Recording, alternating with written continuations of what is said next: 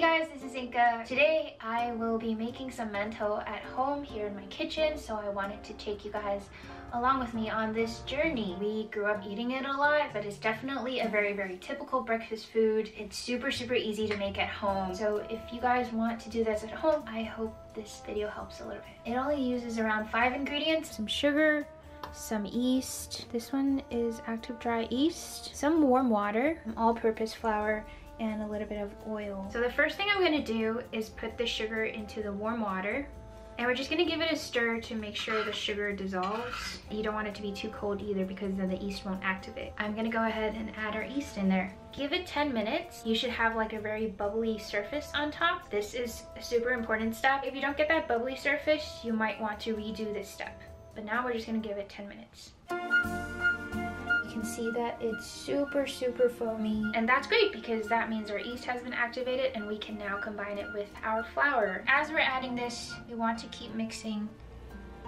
It will feel very doughy, but that's what you want. Also, you want to add in a little bit of oil. It is a lot of flour. It will give you a lot of that resistance. Just gonna keep trying to combine these together. At this point, you should already see like a dough forming. This is what mine looks like now. You can go in there and use your hands. My grandpa used to do this, and this reminds me of him a lot. We're just going to keep on trying to make this form into a dough ball. Hand kneading this is totally doable, but it just takes a lot of time and a lot of arm strength. So if you don't want to do it by hand, I would suggest using your stand mixer, which I'm gonna do now.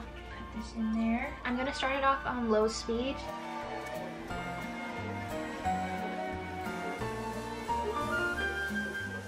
So it's been around 5 minutes. It feels and looks smoother already, but we're gonna keep going.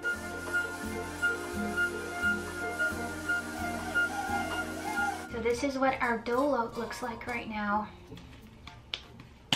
Just making it into a smoother ball. Right now this looks like a giant mento, a giant steamed bun, which is super cute. You want to make sure that it is really smooth, and the reason we have to keep kneading it is so that the end product will have a better texture. So what I'm going to do now is let the dough rest, and then I'm covering it with a wet towel. I'm going to let it sit for 5 minutes before we start rolling it out. So now that the 5 minutes are up, we are going to start rolling it. Slowly roll it out.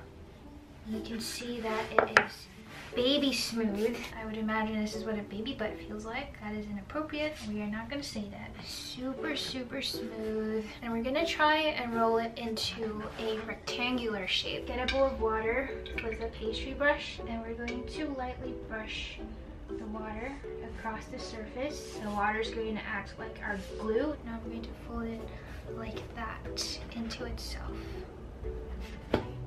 Just like that. And then we're going to roll it out. This step is supposed to help it become even smoother, so I like to repeat it for at least 4 to 5 times.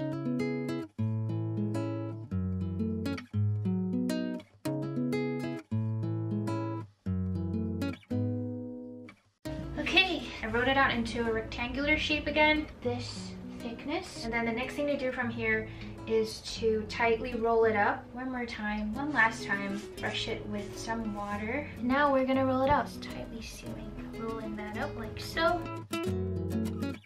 Huge steamed bun log, and you wanna make sure these ends are pinched tight. Now that we have our dough in a log shape, we are ready to cut it up. Once it's steamed, it's going to expand to almost twice its size, so you don't want to go too big on this.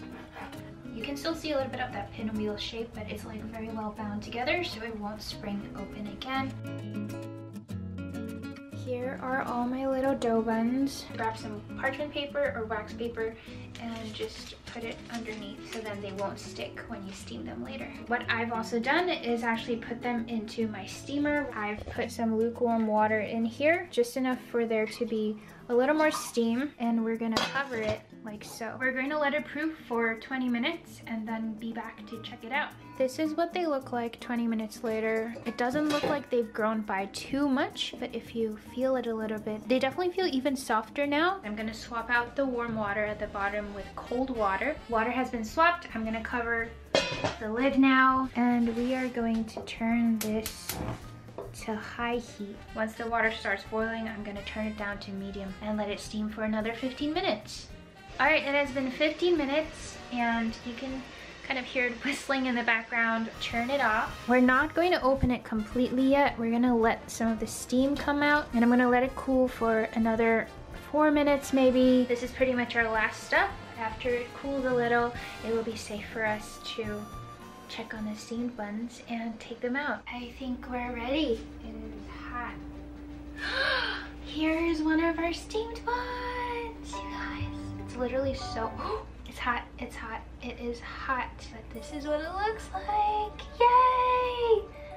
Oh, it smells so good. It's like so smooth, and because we sealed it tight, you don't see that pinwheel shape as much anymore. It's super smooth on top, and oh my goodness. Remember how my little buns were so small? Now they've definitely become a lot bigger. You guys, look at that.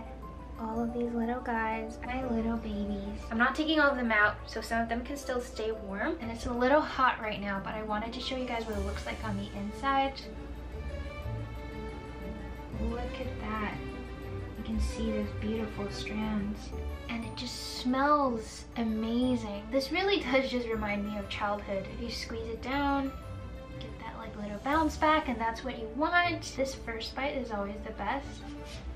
The best kind of comfort food. Also, the best things about these are that you can enjoy them in so many different ways. You can make them into a sandwich, you can deep fry them, slice them up, and then toast it. That's what we do a lot. I really enjoy having it just like this as it is. Oh man. That is it for today. I hope this was helpful. I hope you guys enjoyed watching this. I cannot wait to see y'all make this at home. See you guys next time.